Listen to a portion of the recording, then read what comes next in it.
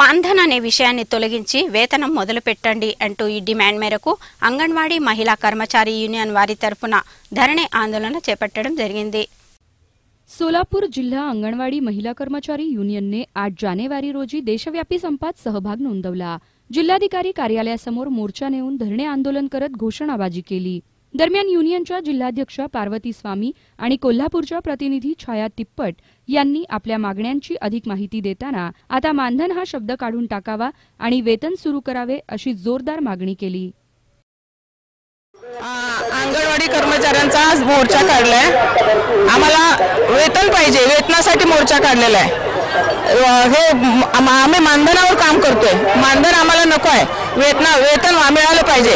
वेतनासाठी आजचा आमचा भव्य मोर्चा आम्ही काढलेला आहे आणि त्या संदर्भात आज इतक्या महिला आम्ही जवळजवळ आमच्या 400 महिला आहेत, 400-500 पर्यंत महिला आहेत आमच्या।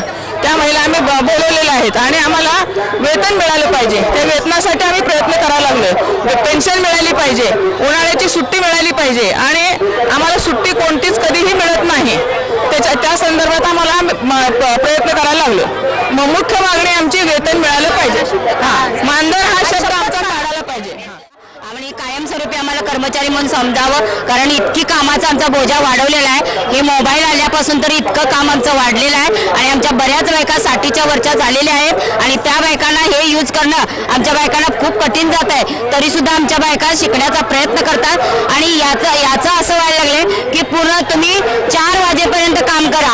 आज प्राथमिक शिक्षक किती 5 पर्यंत करतात, आम्ही 4 पर्यंत करतो। 1 तास फक्त कमी आहे, मग तुम्ही आम्हाला कायमस्वरूपी कर्मचारी का म्हणत नाही आणि आम्हाला वेतन श्रेणी का देत नाही याचं उत्तर शासनाने दिलंच पाहिजे। आणि आज मोदी सरकार बरेच कामगार कायदे मोडीत काढत आहेत, तर आमचे पण कायदे हे मोडीत काढत आहेत। यासाठी आजचा हा खरा संप आहे आणि हा संप आम्ही यशस्वी करणारच आहोत आणि आम्ही आमच्या मागण्या या मान्य करून घेतल्याच्या इथून हलणार पण नाही आहेत।